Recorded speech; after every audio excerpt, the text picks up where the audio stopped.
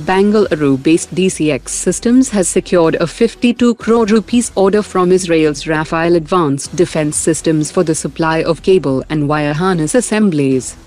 A Sukhoi SJ-100 aircraft has been showcased in Indian tricolor markings with Hindustan Aeronautics Limited logo for Wings India 2026, prominently featuring HAL branding ahead of the upcoming air show. China is constructing new buildings near the military buffer zone with India at Pangong, within Chinese-held territory. Pakistan has claimed to conduct a successful flight test of its 600 km range Taimoor air-launched subsonic cruise missile, but the official test video shows the missile failing to strike the designated target area. DRDO's cannon-launched anti-tank guided missile for the Arjun main battle tank is set to enter production, after the Ministry of Defence granted acceptance of necessity, nearly a decade after development was completed. The Indian Army plans to induct a highly mobile new multimode multifunction weapon locating radar to address future battlefield threats. The AESA-based system is intended to replace multiple specialized radars with a single integrated sensor, capable of simultaneously detecting aerial, ground and artillery threats. Latest reports indicate that the Indian Army's recent artillery order under the Universal Multi-Caliber Rocket Launcher program, based on the Israeli Pulse system, has been officially renamed the Suryastra Universal Multi-Caliber Rocket Launcher. Under the program, the Indian Army will acquire the 300 km range Predator Hawk tactical ballistic missile, over 500 extra extended range guided rockets with 150 km range, and 120 Delilah ground-launched precision strike missiles with 250 km range. Retired Lieutenant General Katoch has stated that Indian Army never pushed for the US origin Stryker armored vehicle, and the pressure instead came from the Ministry of Defense, and the Army's operational preferences and indigenous options were overridden by bureaucratic considerations.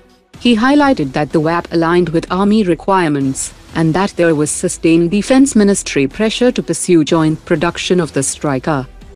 The DRDO has received acceptance of necessity for a new long-range air-to-surface supersonic cruise missile that will be integrated on Indian Air Force platforms such as the Su-30 and Rafael aircraft.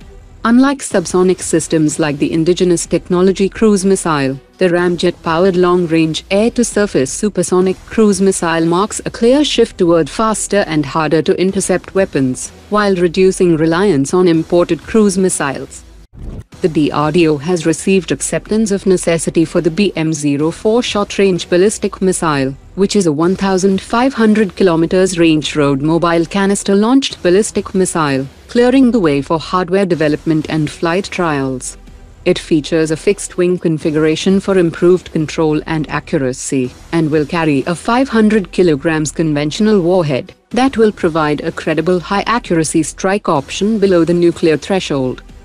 The Aeronautical Development Establishment has released an expression of interest for the selection of a development and production partner for the Ghatak remotely piloted strike aircraft program. The expression of interest invites Indian vendors to participate in the engineering, manufacturing, assembly, integration, testing and evaluation of the remotely piloted strike aircraft, to ensure smooth transition from development to series production.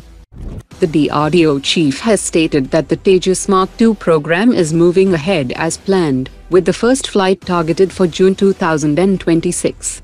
The program has entered an advanced stage, with systems integration progressing steadily. The first flight will initiate a comprehensive flight test campaign to validate aerodynamics, propulsion, flight control laws and mission systems. The first prototype will be powered by the F414 engine, 8 of which were delivered earlier by General Electric for development and testing purposes. Today's top 3 comments.